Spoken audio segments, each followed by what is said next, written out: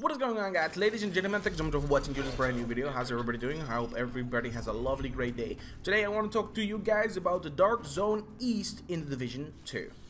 Now, like I said in my previous video, I will talk about the Dark Zone a little bit more and about PvP a little bit more. The PvP matches I did not really play it yet at the moment. I'm gonna cover that into another video. This is the Dark Zone East, Dark Zone South, and Dark Zone West. I will do in another video. We'll break it up, tell all my feelings about it, but now it's going about the Dark Zone East and a little bit more specific about how Dark Zone works for the guys who doesn't know. For me, the Dark Zone East, we went in there with two friends. For me, it felt like maybe a little bit too easy. For me, coming out of the Division number 1, the Dark Zone had something that the AI was pretty good in there, that you were on your tiptoes to watch around and you could not trust any people, not even PvP people. Because holy crap, once you met somebody, you were like scared, you were like, are you gonna kill me? You try to make a connection as fast as possible with someone because you didn't want to get killed.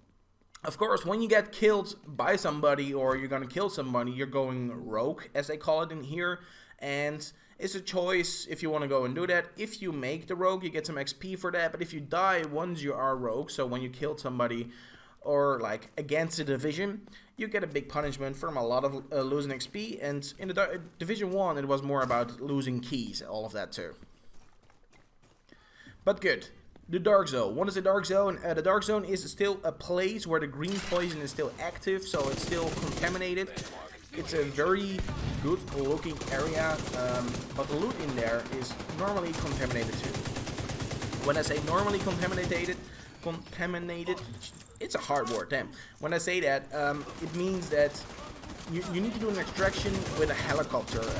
You kill somebody or you find a loot box, and the loot, what is inside there, it has the virus green poison on there, so you can't just take it out into the real world because you will make the world infected again. What you will do is you call for a helicopter, the helicopter will come, you will put it on the helicopter takes it away and makes sure that the items or the loot are gonna be cleaned up and make up in your stash, so you can just pick it up there and just play along with it. Now, like I said, normally it works like that, because I got the feeling that in this division it doesn't really is like that anymore. We played a couple times, we played like half an hour, and maybe we got 1 or 2 items were actually contaminated, and the rest of the loot, I'm not saying there's not more loot, but the rest of the loot we just could automatically immediately take with us, and was clean, and we could just play with it and just run out of the contaminated area, and it was really weird to me. Because normally when you clear out a landmark, and a landmark is a place inside the map where there's like a boss, like a named guy, a couple AIs walking around, and you need to clear it, and if you do that you get a bunch of XP, pretty good loot, and some division tech. And normally when you did that, you get like contaminated loot, you would maybe get it as fast as possible to an extraction zone, call in that helicopter and just do that.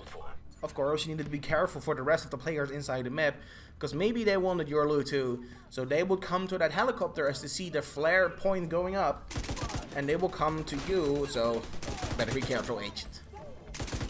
But in this division it doesn't look like that, it's really working like that. Of course, there's still loot but it's contaminated, and you don't really see the stats in there, and that's something I kinda like. Normally when you picked up the item, you could see like, is this better for me or is this worse for me? I don't know yet, but for me now, it looks like you can't see what the loot is. But again, it's not really for the extraction. It could be for just for East. I don't know about the West and about South.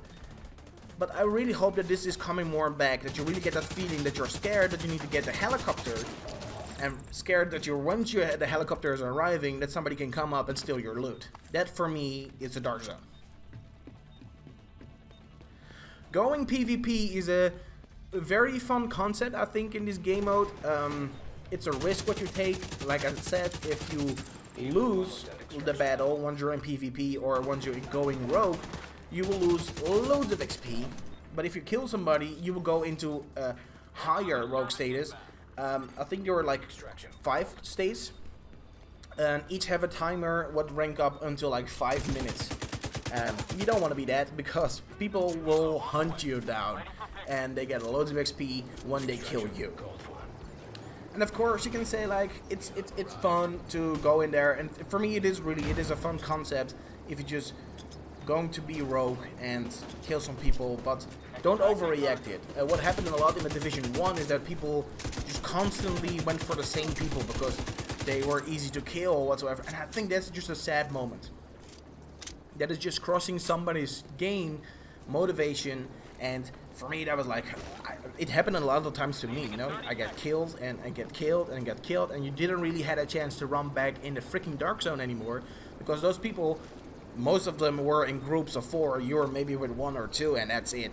You didn't have really a chance anymore to walk around in the dark zone, and that was a very, very big vibe crushing. That was, oh my god, that was absolutely horrible. But it seems to like that this division, this dark zone, it's working for you once the people are going rogue. There are also some computers around the map inside there. I did not know this. I pressed it, I went rogue just to try it out. And again, I did not even know that I was going rogue. But then there were some turrets around the map. I didn't know they were there too, and they started shooting us, and we just got completely destroyed by the whole team, with the whole team. By just the turrets, not even other PvP people. No, we just got killed by turrets. That was absolutely fun. We had no idea what happened, and I'm still sorry guys that I get killed. No idea what happens over there. Now, Dark Zone keys are there to get bigger loot boxes open, and what I think is really fun is that in the Division 1, Dark Zone keys were pretty rare, and sometimes you saw a loot box and you were like, oh, I wish I could open it, but you didn't have a key. You could get them from named people inside the Dark Zone, or even buying them sometimes. Well, it was absolutely a pain in the ass, but this time they may give you an option that you steal the loot, what is inside that big chest. But again, you go rogue because you're stealing. That's not good, peeps. That's absolutely not good. And yeah, once again, you don't want to go outside because, you know, the turrets around there are really strong and really good. They shock you and they shoot you down. It's over. And of course, you get that mark on your head, so everybody in the map will know that you're there and that you're trying to steal the loot.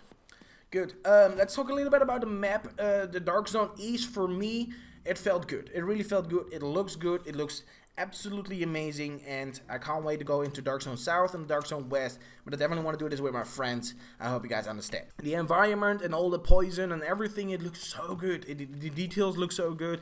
It really feels like a war zone inside there, and not the dark, grimy feeling from Division 1. And I understand it's the dark zone, so it needs to be a little bit dark.